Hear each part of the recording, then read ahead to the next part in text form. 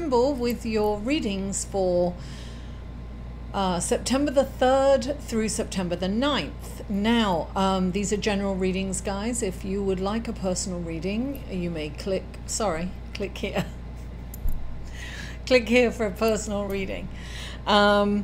Listen, guys, if you're new, welcome. I'm so happy that you stopped by, and I really hope that you'll stick around and you'll keep coming back and that you enjoy these readings. And if you're returning, guys, I love you. You're my heart. Thank you so much for being loyal and keep coming back. I want to thank my patrons. My patrons are amazing. Thank you so much for your generosity. And if you'd like to check out my Patreon page, you can click on this link here. I do postings just for the patrons, and there's different levels, so check it out. Now,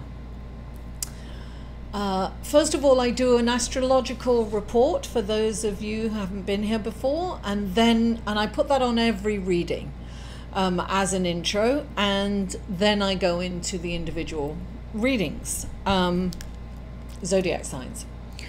So there's a lot going on astrologically this week, guys, so I just wanted to mention that. So give me a minute, okay? So on the 5th, Mercury moves into Virgo, and that is Mercury's home, you know, analytical. It feels very comfortable in Virgo. Now, Mercury in Virgo is a great opportunity for you to look at finances, to really kind of analyze what's working, what isn't, and to, you know, make plans for the future.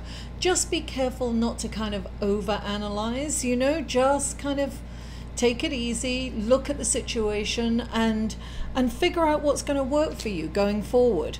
Now, the next day, Saturn goes direct. Wow, that's 3 planets that have gone direct in the last couple of weeks. We have Mercury, and then the week before last, and then last week we had Mars, and this week we have Capricorn. So things are going to start to move forward. If you've been trying to start things and you've had blockages and some kind of barriers going up and you couldn't get it done, things are going to start moving forward now. So Saturn has been in retrograde since April the 17th, earlier this year. So it's such a relief, you know, that Capricorn is going forward. Saturn is going forward in Capricorn, which is a beautiful thing. This is going to bring focus into our situation. So along with Mercury in Virgo and then Saturn in Capricorn going forward, we are going to start kind of moving and shaking lots of things. I think there's a lot of energy going on, and things are really going to move fast. Now, on the 7th, Mercury in Virgo is trying to Saturn in Capricorn. Well, look, you know, first of all, these planets are going direct, and then they're in this beautiful relationship with one another. So I really feel that this is a perfect time to kind of start something new, at least plan something new, right? Because then we've got the new moon on Sunday. But before I go any further, we also have, at the same time, we've got Mercury trying to Uranus. Uranus is actually in retrograde, and it is in Taurus. So we're going to feel a little pull there, but it's in a good relationship. So kind of nice things might pop up for us, great things. This is really a good time to kind of have a think tank, to really come up with some brilliant creative ideas. So the Sun opposing Neptune, which is retrograde. So this is a brilliant time to really come up with some creative ideas. I mean, that's the energy. We are going to get these amazing creative ideas. Now, it's really good to kind of, you know, present them, get them planned. Don't sign anything yet, because the Sun opposing Neptune can make you a little fuzzy. So, you know, it can have that tendency. So don't just hold off on signing anything or committing to anything, but definitely come up with these brilliant ideas, present them, you know, have meetings, go on interviews. And on the 8th, Venus in Libra is square to Mars in Capricorn. There could be some challenges romantically here. You know, this could be issues coming up in your relationship, in your romantic relationships. This is a time to kind of look at it from a different angle and solve it peacefully. Try a different approach. Look, screaming and arguing never really works, does it? So try to think of stepping back and taking a different view and solving this in a different way, because this is an opportunity for a much deeper connection and getting really close with one another when you resolve it in a peaceful way. So now on this, and then we've got the new moon on Sunday, the new moon in Virgo. Now this is compassionate and creative energy, brilliant ideas. I told you this is all week, but practical, right? Now, and at the same time, Venus enters Scorpio. So this is like very deep, intense feelings and emotions around your loved one. And so this is an intense time. Look, these brilliant ideas are coming to you. It's very important to write them down. It's a new moon. It's your intention. And I've said this before, when you write it down, it's not about writing it down and saying, I intend to do this, I intend to do that, It's about describing how it would feel if that was the case, and as if you are experiencing that. Write that down, because that is the law of attraction. As you're writing that down and you're feeling it, you are attracting it. And what a brilliant way to start an intention on the new moon, and this new moon in particular. So, well, every new moon. I always say that, this new moon. But this is very powerful, creative energy at play during this week, this whole week, guys. So anyway, without further ado, let's go to your cards, shall we? Hello, Taurus, and welcome to your reading for September the 3rd through September the 9th. And the first card out for you guys is the Devil, darling. What a handsome devil he is. This is like being distracted and being tempted for material things. So it's being too stuck on the material platform, if you will. So when the devil comes in, it's saying you need to kind of you've got to focus on what really matters. It's about focusing on spirituality, about family, about friends, about things that really matter. Your material wealth, it's about not working too hard. It's about not going, not being distracted by someone who's going to take you to a place that somebody who doesn't really, it's almost like succumbing to peer pressure in a way. It's somebody who's going to come along and say, come on, let's do this, let's do that, and it's not a good thing. Or it can be just that, you're so focused on the material realm and working instead of, paying attention to your family and loved ones. It can be,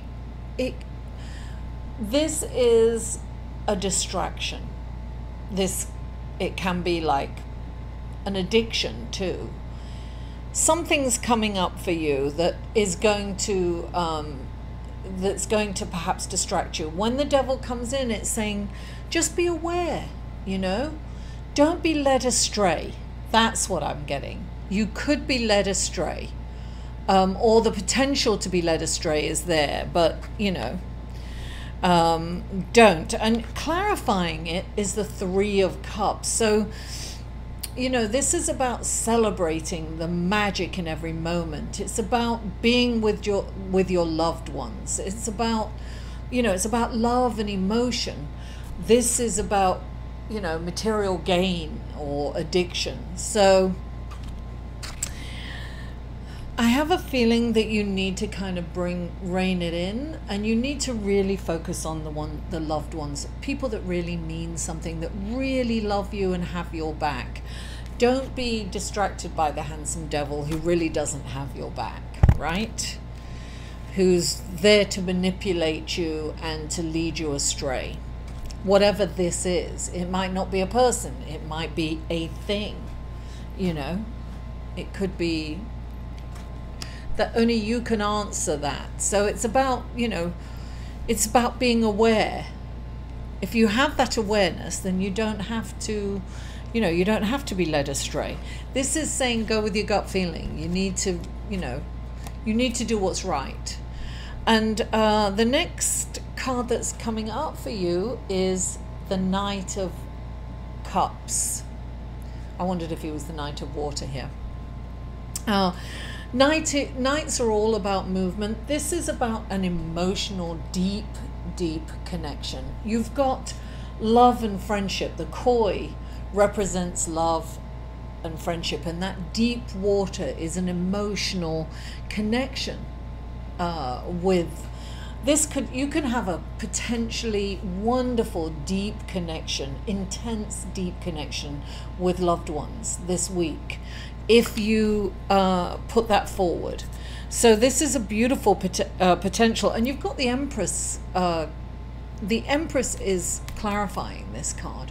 So the Empress is this wonderful feminine and sensual energy. Get in touch with your feminine side, and your even if you're male, we all have male and female sides, so get in touch with that sensuality and that creativity.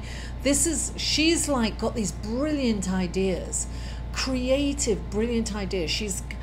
Get involved with something creative this week.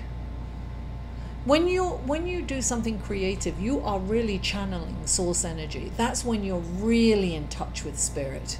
That's when you're being guided. So brilliant ideas are likely to come your way this week. And they could spur a beautiful, deep, wonderful relationship, meaningful relationship with someone, with a loved one. Now the next place, you've got two cards here.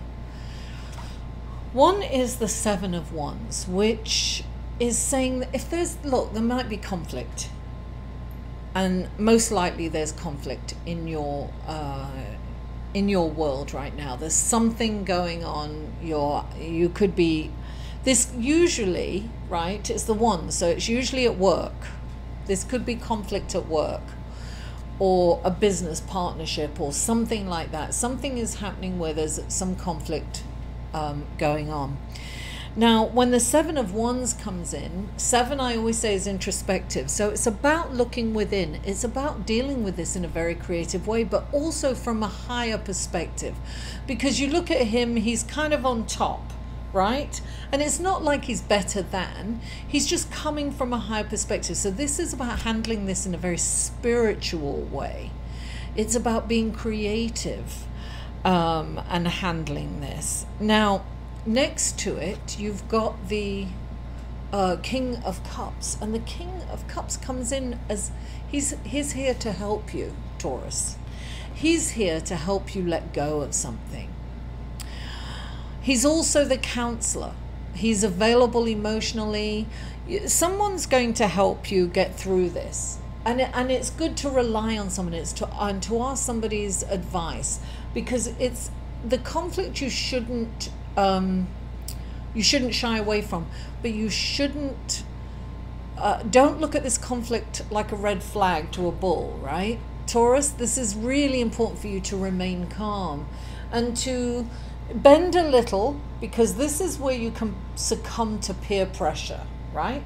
So it's about bending a little, but don't compromise your values. So don't make a decision because you're feeling pressured by the group.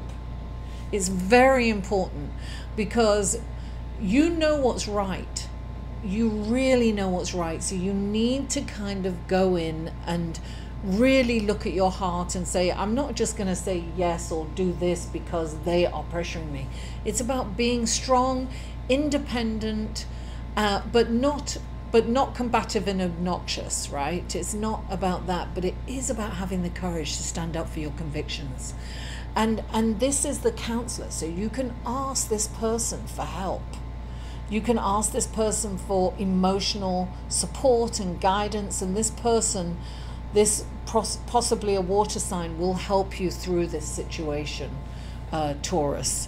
And look, clarifying it is the King of Wands. The King of Wands is an incredible, look, he's charismatic, he's fun, he's a brilliant leader, he's, you know, look, he attracts people, he's very charming.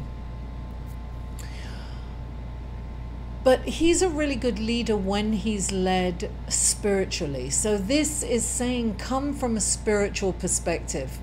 You know, this is all about being spiritual. This is about looking at something coming from a higher perspective all the way through the week. There's a lot going on energetically, astrologically. So it's important for us to keep our emotions balanced, and not to react, but to respond this week. Do not get led astray, either by a handsome devil or something that's luring you away from doing the right thing. And don't succumb to peer pressure. Be independent. Just come from a place where you know is right, Taurus. You know it in your heart. You know what's right and you know what's wrong. Do the right thing. Don't take any shortcuts this week. That's what I would say. Taurus, thank you so much for tuning in. Please don't forget to like this video, share it on your social media, comment and subscribe if you haven't already. Mwah! I love you all, and I'll see you next week. For a personal reading with Mary, go to www.liveinthesolution.com.